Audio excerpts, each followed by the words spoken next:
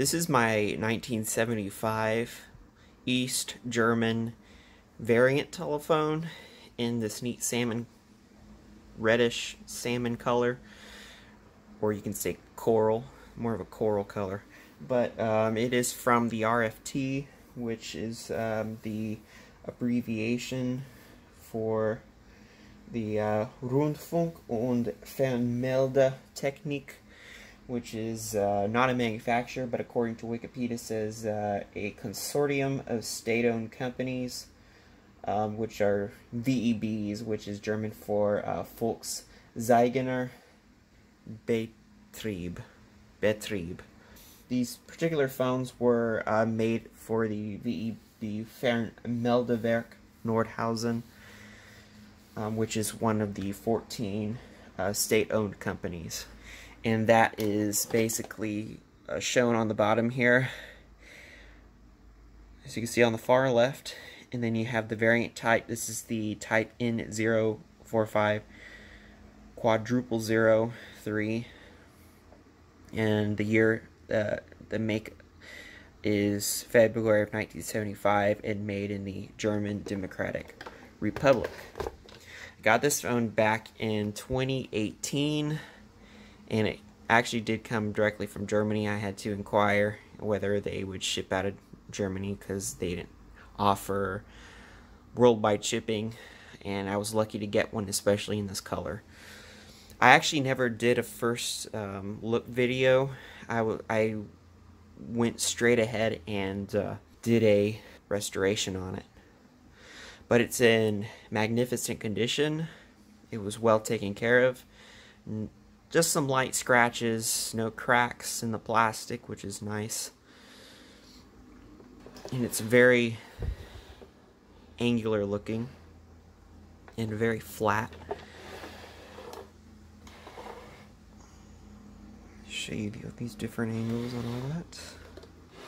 It's very shiny. I did a good, I think I did a really good job on polishing it. It wasn't too bad when I first got it. It just had a lot of... It was dirty, especially in the dial. And interestingly, the dial was completely seized when I first received it. I guess from the years of not being used, or the years of excessively being used, it dried out the oil. But it's spinning perfectly fine now after I gave it a complete overhaul. As you can see on the center of the dial, it says RFT. You have the different emergency numbers there. And we have a little window for the number card. Just look at the handset.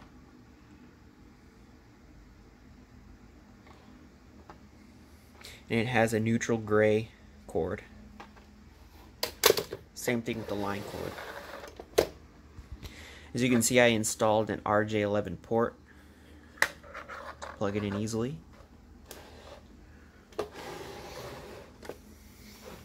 This phone came in quite a range of colors. I know the basic color was the gray. I do have another one of these that's from, I think, Estonia or Lithuania.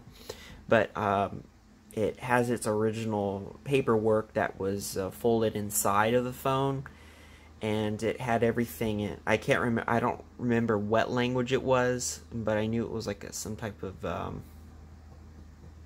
it was like the Russian language. I think it was Lithuania, so it was used specifically there. It had its inspection sheet and everything. Even the wiring diagram was, I believe it was Lithuanian. I'll have to check back with that. But it did have, the basic color was like a solid gray, you know, everything was gray, and then you had one that was, the one I have is, it had a gray handset and a white housing to it on the base of it. And I think that was an earlier model too. I think it was like 1972 or 1971, I can't remember. This is 1975. Some of these phones didn't have this, I believe we call it the earthing button. With that. This phone actually has a double clapper ringer, so it has a clapper for each bell. It's a double gong ringer. You got your basic wiring diagram. That's a PC board. You got your switch hook switch, and then of course you have your dial. So as I said, the range of colors, it had like a green, they had a mustard color, they actually had a red, and I know I don't know if it was the later model of this, this particular variant that was made later on, the red color. They had one that had the white dial on it, and they also had ones that also had the dial with the black face on it. And of course this one has the white dial. But anyway, that's a look at this phone.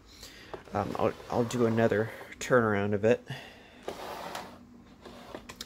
And I'll show you the bottom of it again too. But it's a really nice part for my collection. Here's what the dial sounds like.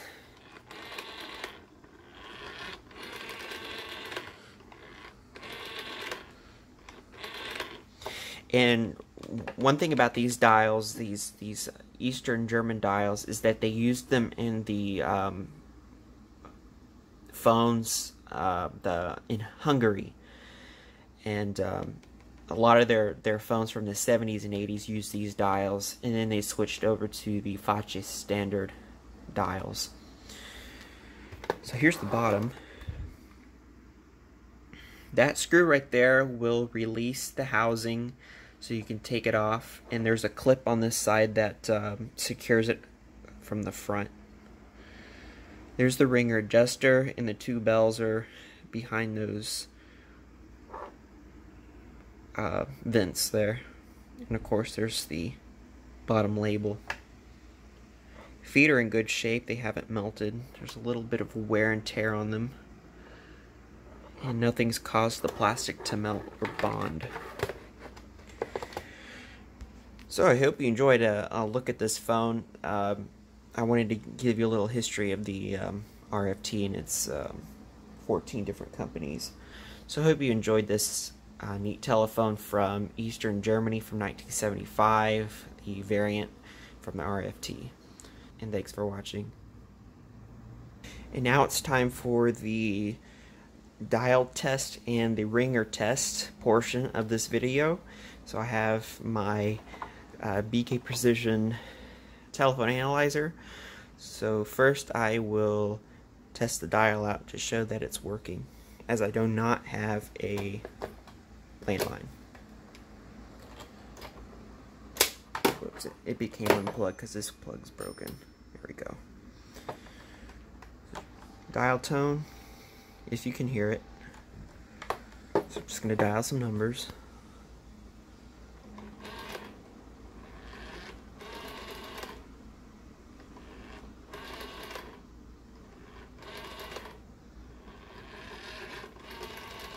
And we'll end at number 7. So there's that. Let's go ahead and test the transmission. So you see a voice level dial. Transmitter is working perfectly fine. And now we will do the ringer test.